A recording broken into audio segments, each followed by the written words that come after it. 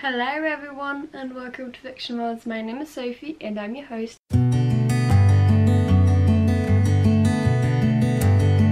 And today I'm coming to you with my TBR for June. Basically in June I'm going to take part in 2 readathons. I'm going to take part in the to be continued readathon and the 4 Nations readathon. Both are the complete month long. And well, basically I need a TBR and I need a set because I'm at my parents and I don't have the amount of books with me that I actually own. I was just able to get a couple of books when I was at my when I was at my apartment, like 3 days ago. Like I tried to make a TBR at that time, but made it very open. So took a couple more books with me than I actually needed, but that's just so I still have the option to read something else in case I'm not interested in reading what I have right now. Actually, after filming this, I have to clean up the mess on my desk before I can do stuff for university. Yay! On the side note. Yay! But let's just go into this. We're gonna start with the TBC readathon, which is basically the to be continued readathon, which I'm hosting together with 3 other great women.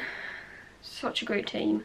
Such fun times we had with Zoom meetings, and yeah, it's just really great. We have a Discord as well. Gonna link everything in the description down below as well for the other readathon.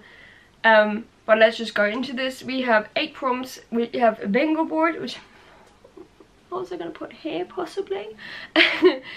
And I'm gonna try and read as many as I can. I might not be able to read all of them because of like university. Okay. So basically I'm going to try to read my best, but with university it might not be possible. So let's just go into this. So the first challenge is to top of the TBR pile, which is to read the book you're most excited to read. Of course, because I tried filming all of this before, just my camera died. I decided to do it again and all my books are in long order. So I did not think this through. Okay, so I've got it. So the book I'm most excited to read is a reread of mine, which I haven't read since like 2013 or 2012, and that is The Hunger Games by Suzanne. Really enjoyed the book. Like all 3 books I read the first in English and German in high school, and then I decided to try to read them in English, and it was just lots of fun and surprisingly didn't take me too long. Comparing it to some other books that I've read, it was a lot of fun and I can't wait to reread them again. Then we have Unrequited, which is to read the most recently published on your TBR, and I decided to go with Incendiary by Zoraida, Córdova, which was published in April. This is probably like the most recent book I got in general. Also looking like a publishing year, which was in the April box of our grade. I'm not getting the June one, so pretty much you can say this is my most recent one. And yeah, so going with this one, it's part of a series, it's the first one, and I decided to do not only sequels but also firsts, otherwise it might be a bit difficult for me to work with it, so I could also technically double up. Then we have this readathon, which is to read a book from a series containing at least 3 books, and for that I'm going with Catching Fire. Am I doing this wrong again? No. Catching Fire by but also by Suzanne, which is the 2nd book in the Hunger Games trilogy. I know there is a 3rd book, like there is a prequel come out. I don't own it. I'm not quite sure if I want to get it, and for now, and it says at least 3 books, I'm safe, right? Then we have a free card, which is to read whatever you want as long as it's part of a series. I do have a book for that one, but it's a honker. I will take much longer for it than a month, but I want to start it at least. And the book is called Cybertrips, which is by Grasshoff. It's actually a German book, which for me is super surprising because if you have been here before, I took like breaks, you know that I don't really read anything outside of English. I think I read like the reread trilogy in German, but that's a reread for me, so kind of, I don't know, it's kind of a different thing to reread books than to start a whole new series. And this is the second book, I think, in a trilogy. I'm not quite sure yet, and I really enjoyed the first one despite it taking me like 3 months. It's like a huge book. So, but I'm really excited to read this, and I'm actually buddy reading it with a friend, but I don't know if she has started it yet, so I'm just gonna say, can we read this in June? Then we have I Like Them, Another, which is to read the next book in the series. And I'm just gonna go with Surprise Surprise Mockingjay by Suzanne Collins. This way we have finished the series. Then we have Procrastination, which is the sequel that has been on your TBR the longest. And honestly, I have no idea. I will have to go through my like Goodreads list and see, and just I don't know. I never really. I might just skip that one, I guess. I haven't really thought of it that much. We will find something, and if I don't read one book, it's like not gonna kill me. This is for fun, so do not pressure yourself if you don't want a book to buy books. I mean, buy books if you want books, but do not pressure yourself to have a book just so it can fit the challenge. Also with this one, it doesn't really work. Okay, then we have right back where we started from, which is to read the first book in the series. I decided to go with Crown of Feathers by Nicki Preto. This was also in my grade book, so I'm not quite sure which month it was. But it's such a pretty cover, and it's the first, so I hope it counts. And then we have the last one, which is the boss level, and it's to read a book featuring a mentor or a villain or someone larger than life. I'm not quite sure about this one. It all depends on how this one works out, but I brought the second book with me, which is Heart of Flames, of course, also by Nicki Preto. I'm not quite sure which book doesn't have a villain where it should work. Well, in case it doesn't, I have the Narnia books with me, which I mean, Aslan is there, and Aslan is like depiction of like God, and we have like in some of them, I mean in all of them we have villains, so yeah, I think I'm gonna save. If that doesn't count, I don't even know what does. So I'm gonna go with this one.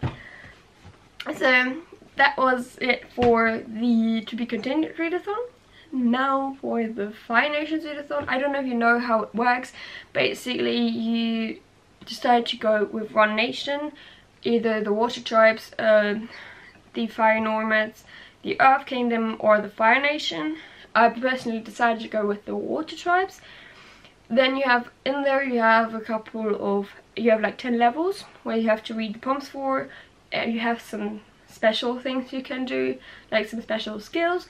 And then once you have the first nation done, you go to the next, and then once you have them all done, there is, I think, like some couple more challenges you can do. So this readathon does take a while. It's not going to be like a 1 month thing. It's going to be repeating itself, and it's basically after the last Airbender. But let's just go. For level 1, you have to read one book. So some of them have like only one book. Some of them, I think, up to 4 or 3 books. I'm not quite sure right now. Oh, yep, up to more than. So I think like the last one is 5 books. Okay, so like 1 to 4 challenges.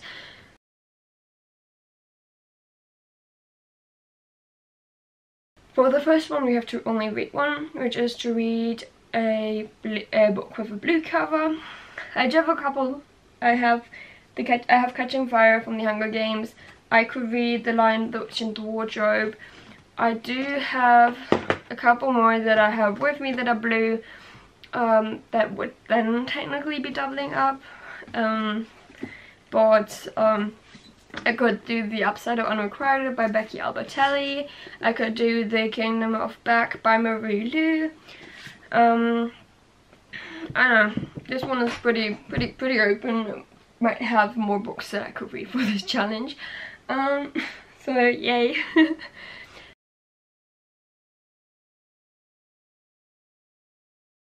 Then level 2 is to read a book under 100 pages. This is probably like the best book for this. It's the first like comic, manga, graphic novel in the last Airbender comics after the war.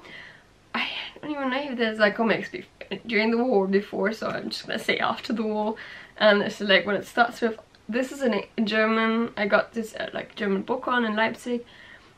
And I did start it, but I only really read like the beginning because I totally forgot that it was like after war. When you read it, like I didn't even read the back. I was like, okay, let's read this, and I kind of thought it was a story again, but it's after the war. Good job. I will also rewatch the show during the month, so because it fits, right? It does fit very well. Okay, then we have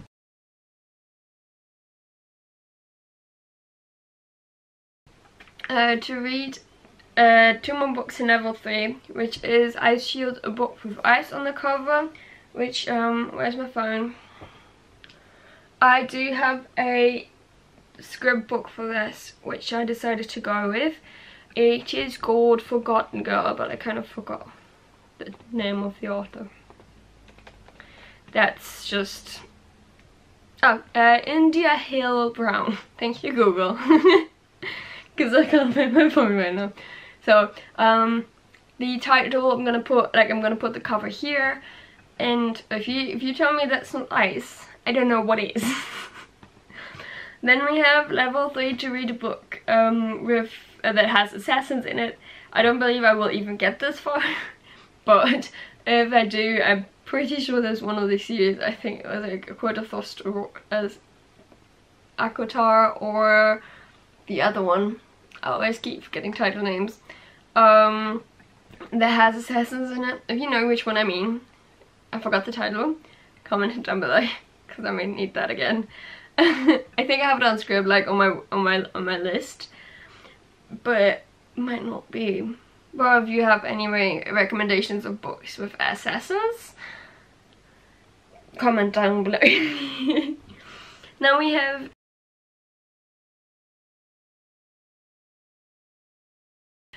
Waterjet, which is to read a guilty pleasure. I do have to say, didn't find anything. Might have to look on the script again, but I don't have a book for this. I decided I wanted to take this one book, but then I couldn't find it anywhere, and I didn't want to buy it because of money. So yeah, I might not have one. Then we have, so we might end at level 4 because I don't have anything for this one book. Yay. Then we have Water Manipulation, which to read a mystery. And I decided to go with All the Beautiful Strangers by Elizabeth Klehfoth. This was in a like a chocolate book box, so you get some chocolate and a book. This was in there. I don't know anything about it. I just know it's a mystery. That works great, right? That's all you need to know is that. Yeah, and she's like in water, so it works because it says water manipulation, and she's like swimming in water. That's how it works. Then we have Rave, which is to read a book you've already read and made you cry or very emotional. And I'm gonna go with Mockingjay by Suzanne because even though I did not cry, it made me very emotional. Like, yeah, I don't think I have to say it. I don't want to spoil it, but it was very emotional at the ending. Like the whole book was very emotional. Okay.